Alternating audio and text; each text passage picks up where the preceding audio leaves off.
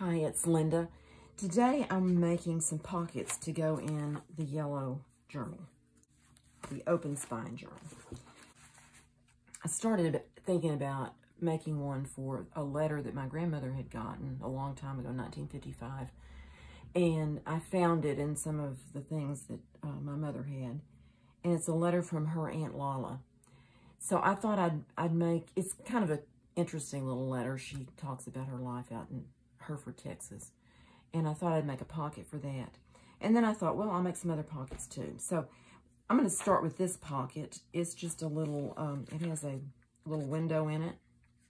And I made a card to go in there with a sticker on it. And the yellow roses on that sticker will show through the window. And I'm going to ink the edge of the pocket before I glue it down. If I can find my vintage photo.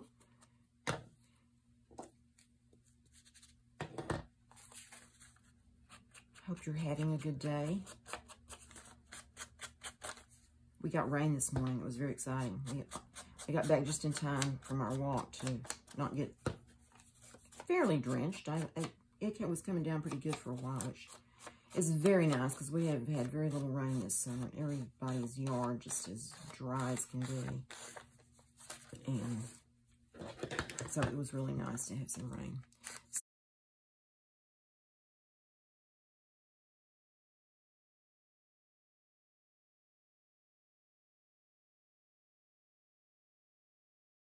I'm going to put this here. I couldn't decide, so I'm just decided it's going here. Hopefully I'll like it there. Got to start somewhere.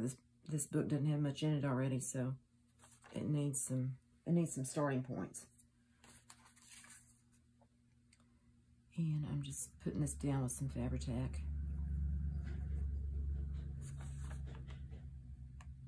I'm not sponsored.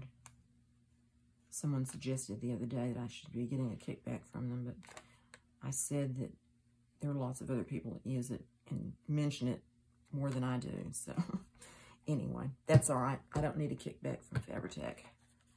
A little glue would be nice, though. If they wanted to send me some free glue, that would be great. I'm not going to hold my breath. I'm just going to give that a little push to the middle so there's a little wiggle room in there. And it looks like I don't have it straight. Maybe my pocket's not straight. Anyway.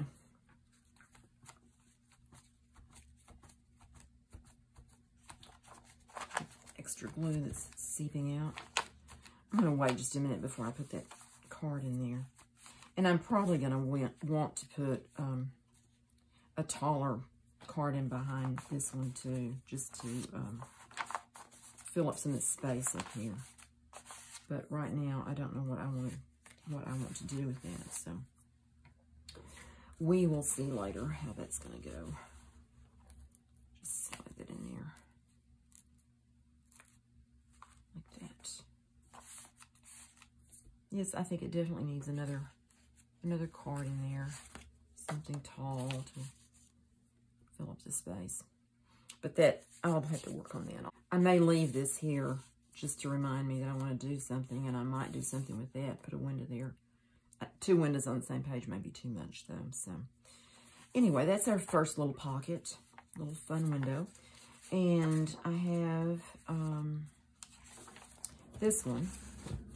I cut this out with this Sizzix die for the roses.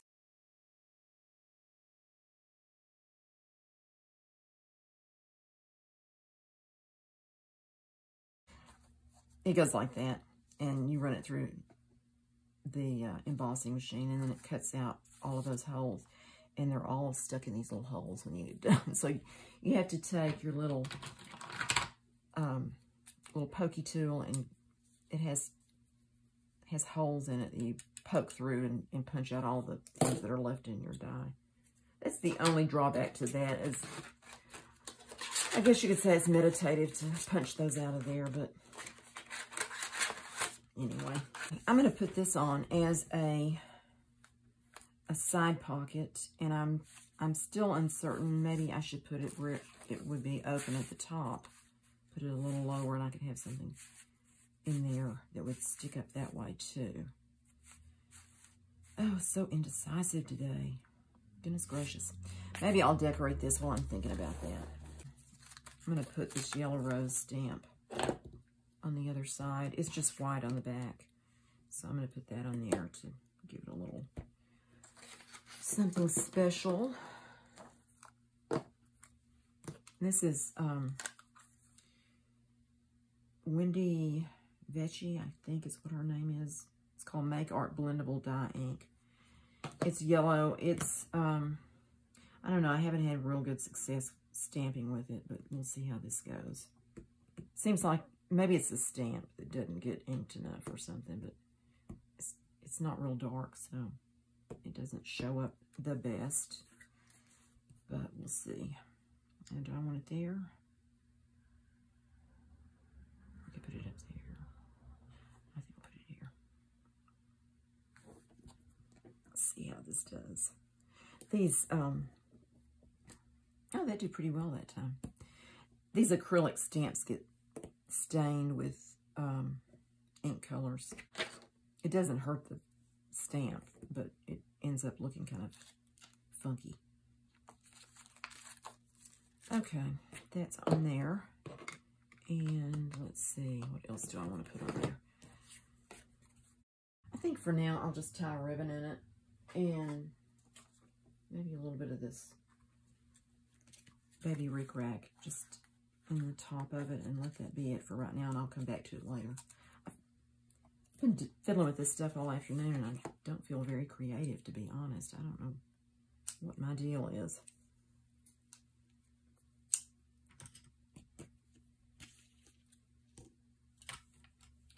Let's cut that one about the same length.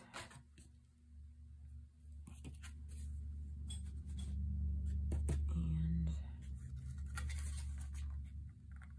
oh, there it is. Keep it from coming unraveled, unspun on the spool.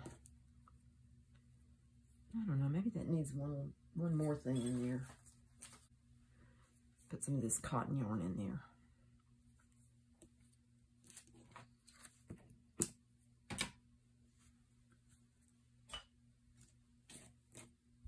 I hope I didn't cut those things too short. It's better to cut them longer and then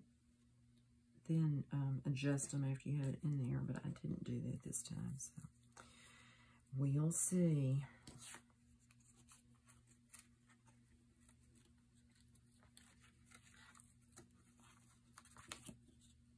Yeah, this may be not so great.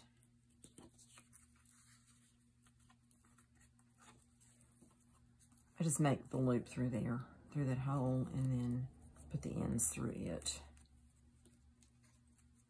and pull it down. I'm just going to snip those off to the length of the others and trim that little end on that looks kind of ragged.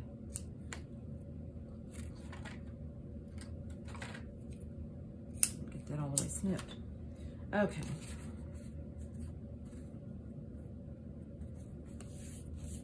My mess here.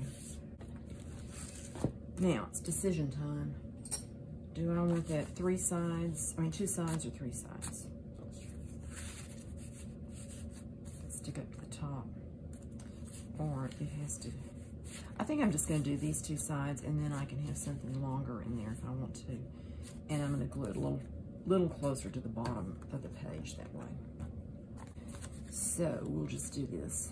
What I did is I took a piece of that very bright paper that I used on this piece, the little pocket folder thing that goes in here. It was left over from that. And I glued it to the back of this page so that the yellow shows through the die cuts. And but it's not a pocket there. Okay, let me get back to where I was so I don't forget what I'm doing. Let's see if I can get this glue on here straightish.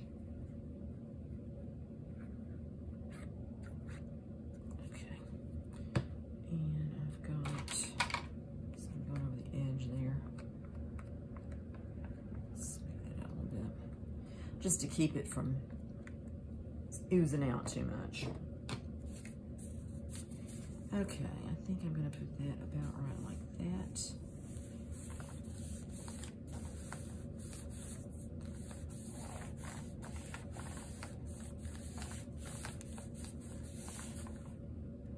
I'll lay it back on my glue.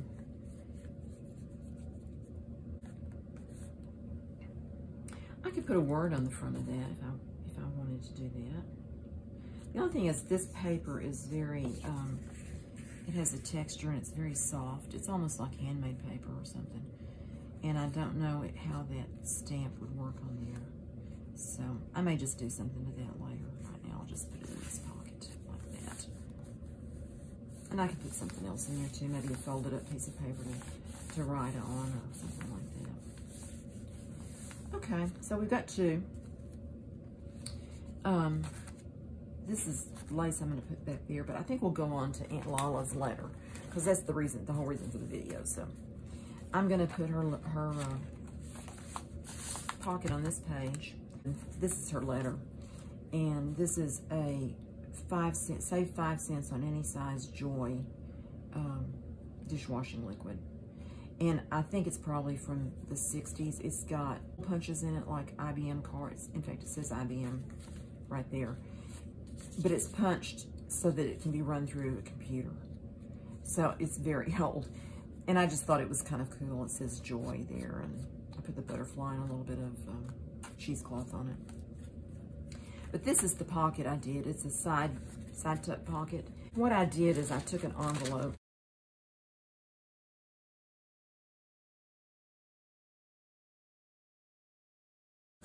It has this sloping shape that is narrow in the center. So that's what I used and collaged over it with some music page and some book page and dictionary page and old wallpaper. That's some of John's mom's old wallpaper. I'm not sure that I've shown that one before. I don't know if I still have it down here handy or not. This is a small piece of it. And I thought that with the gold on it and the green, it would be pretty on this. So I used a little bit on this, not too much, just there and there. I put the collage on there, and then I put this little bird on here. I fussy cut him out of a bird book that I got from Thrift Books, actually, for to use for that. Cut birds out of. It's a used book. And yes, it hurts me every time I cut them out, but I keep thinking I bought this for this purpose. And I do have another bird book that was Mother's, so it's not like I don't have a bird book to look them up. So I'm going to put that right there. I don't think I need to do anything else to that right now. So I'll just glue it down. I'm very slow with collage. See, it's got the what do they call that? Security paper on the back. What I was going to say is I'm very slow at collaging. I am very uncertain about what I'm doing.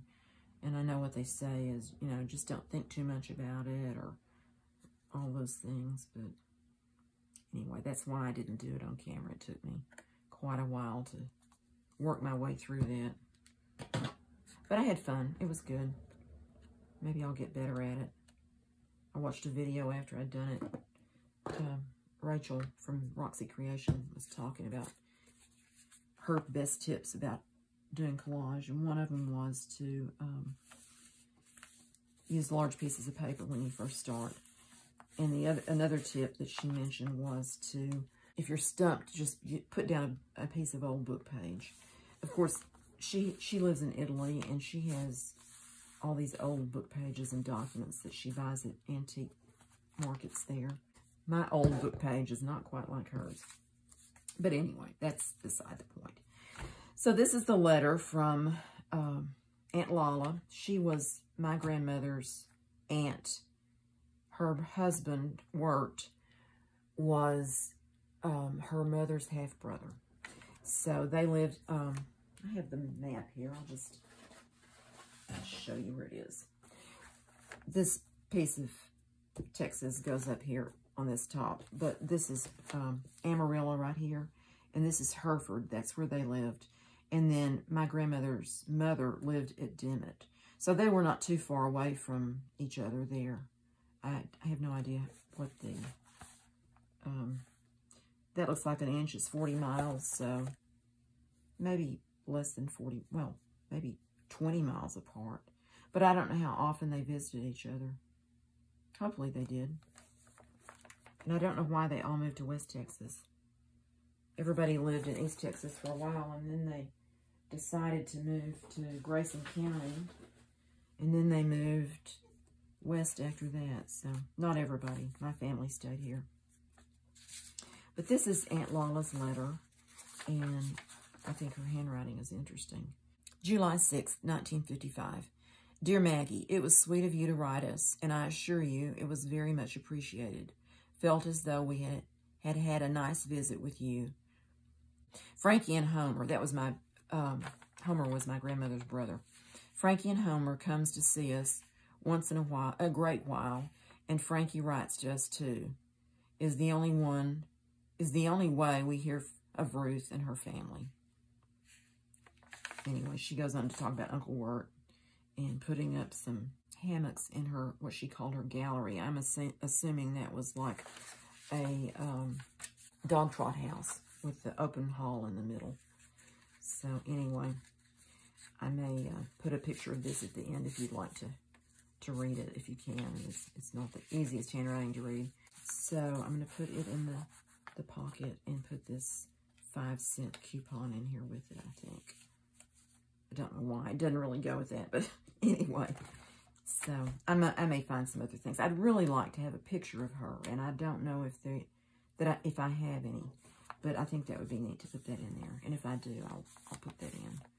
So, and the last page that I wanted to do, I want to do a flip up with this lace on this yellow page with this this picture, this painting by Monet. It's called Boat at Giverny. I don't know how you say that. I'm not very good with the French. But I may glue this in as a pocket that loads from the bottom, so something could just be slid up under there. And I think I'm going to go ahead and glue this down first, and then I'll put the lace on. This is a calendar page from when I worked at my job in the corporate world from very long ago. Whoops, got kind of wide there.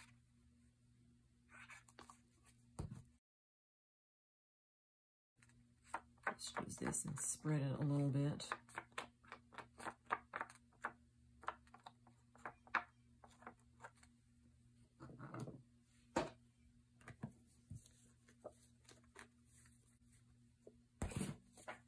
Okay.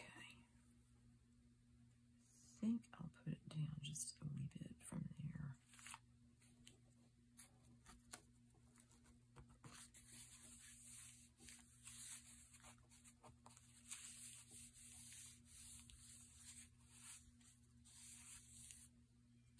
I don't know if I have that straight or not. I'm not even sure I got it cut straight. I just cut it out of the calendar. Get the glue there. Okay. And what I'm going to do is I'm going to put this lace over that.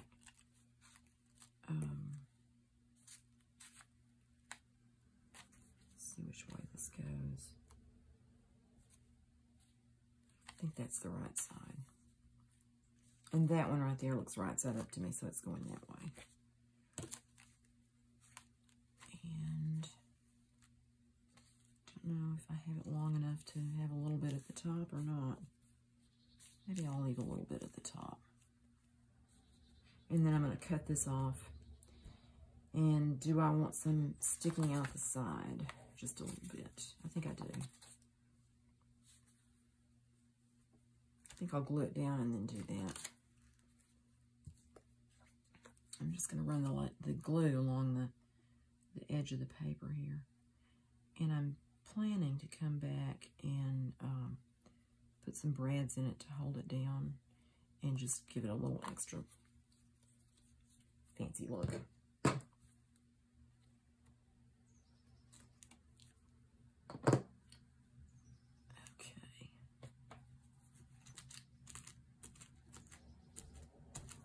Hope that sticks. But it doesn't have to stick too good because it's going to have the brads in there. Okay, I think I'll use about that much to hang out the side. Hopefully it's sort of straight. May not be. No, it's got a little bow in it right there.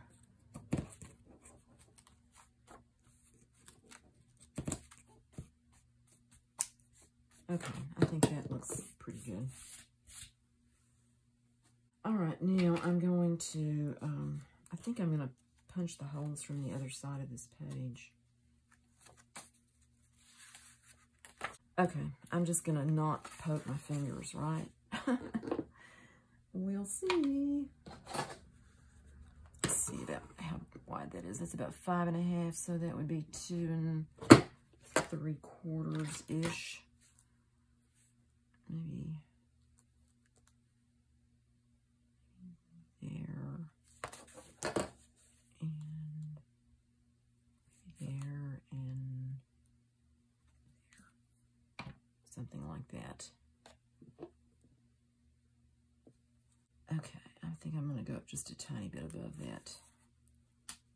Okay, and about there. I know you're waiting for me to poke my finger. Hopefully I'm not going to do it for you. I would holler. Okay. I'm going to poke it back through the other way. Open it up a little bit. Okay, where's that one?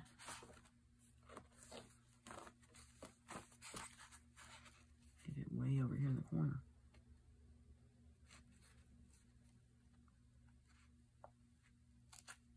Yeah, I just almost poked my finger then.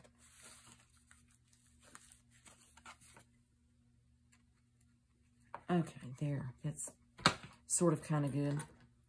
I'm going to use these gold brads. They're just office supply brads. I have these tiny ones, but I think they're so small that they might just go through the hole or go through the lace.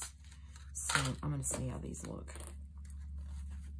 Hopefully I got them spaced pretty good. Somebody else I had seen recently had done the brads to hold on a lace pocket, which I thought was really a clever idea. I don't know if she glued on any of her fabric down or not with that. Actually, it wasn't a lace pocket, it was a fabric pocket. Okay. I'm just going to turn this over and flatten them out. And I probably will put something across the top of this page to cover up the hardware part of that. Okay, come on.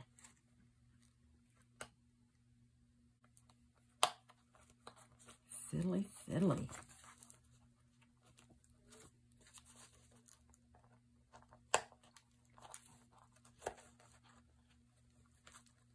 There. This side and press it down a little bit. Okay, there we go. All right. Well, I don't know what I think of that, but it is what it is. It might be prettier to put something behind that, like a strip of ribbon or something across there. I can't tell if they're fairly straight in line, hopefully.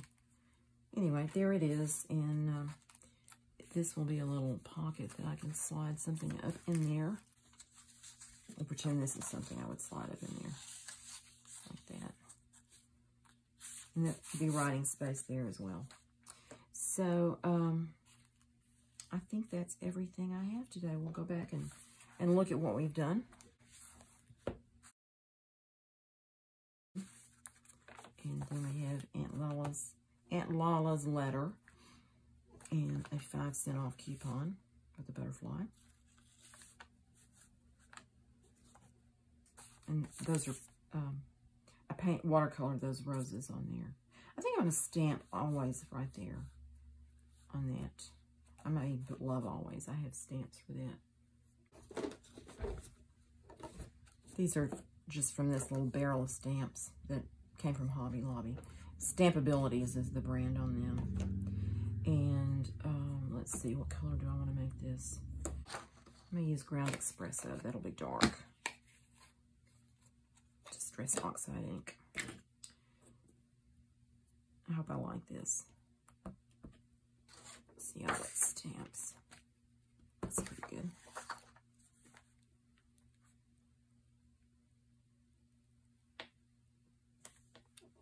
Could have gone a little higher with that, but I didn't. That one does. Okay, good. And I don't know how it's going to stamp on this textured paper. It's kind of running off the edge there. It's hard because it's catty corner on there, but anyway. Love always. Aunt Lalla.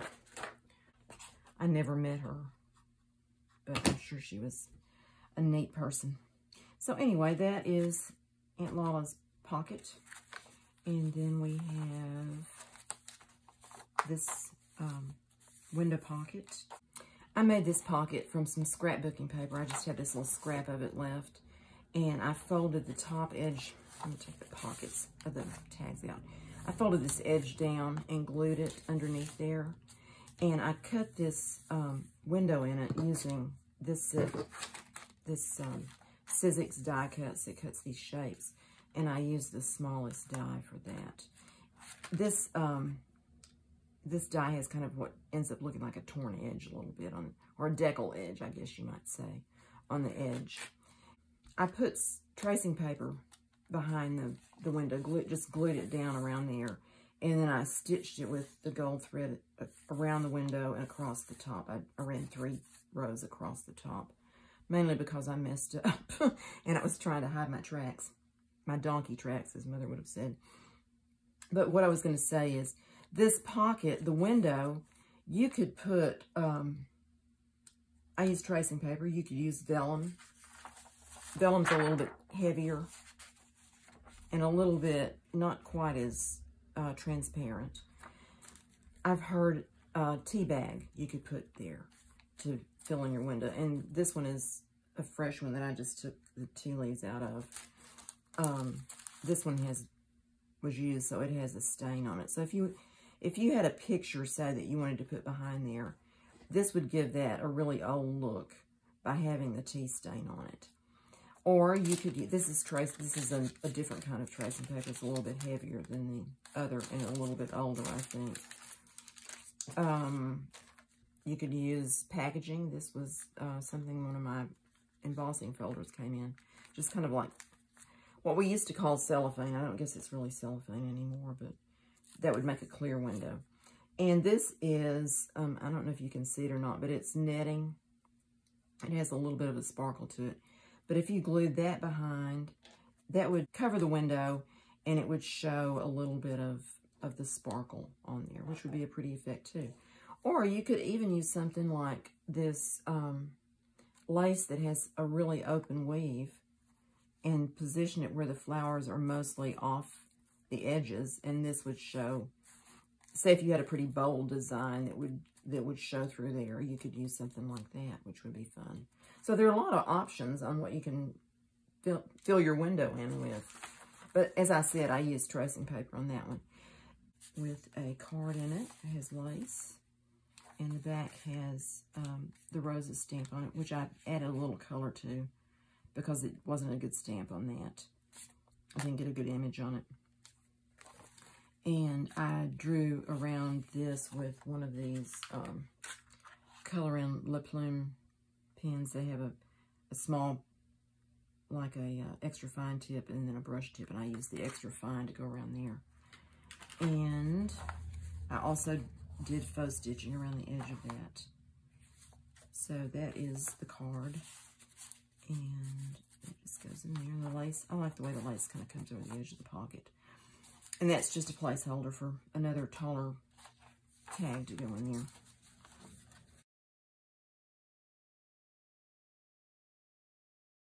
And then this is a two-sided tuck space with a tag in there. that needs a little love. I may have to glue something on the front of that or something like that. We'll see. And then the lace flip up with the Monet painting from an old calendar. And it has a little hidden tuck spot. This pocket I made with some scrapbooking paper. I embellished it with a couple of butterfly stickers out of this set. Stickabilities. It's a Hobby Lobby product. It had two sides, so you get quite a few butterflies on that. And I, of course, got it on either half price or 40% off, one or the other. I don't remember now. And then I made, did I say this was wallpaper? The John's Mom's Yellow Roses wallpaper. I decided to put another rosebud on there. And then this sticker has the yellow rose on it. And I just put a piece of yellow ribbon there and some lace. And it has the stamp on the back of Yellow Roses. I like the way that this looks when you put this in and position that like that. It kind of looks like that whole thing is the pocket. It could almost be that this journaling card could be a secret writing place. And then I did this taller tag to go in this pocket. And I put a side pocket in this. I left this side open so I could put something in here. And I just had some of these stamped tickets that I put in there. And I like for the numbers to show on that. So I put them in kind of like that. And I used I think I mentioned this piece of paper. I had it stuck in here as a marker. I didn't want to have two windows, but I decided that this was more like a frame. And I put the music page behind there. And one of the butterfly stickers, and just a little bit of lace at the top. And also this I covered with coffee dyed paper. So that goes in there. And then another pocket that I worked on, I stamped Imagine on the side of this tag going up.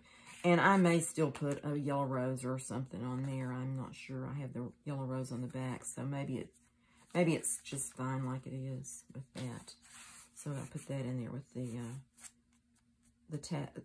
I guess you call that a tassel or the topper showing above there.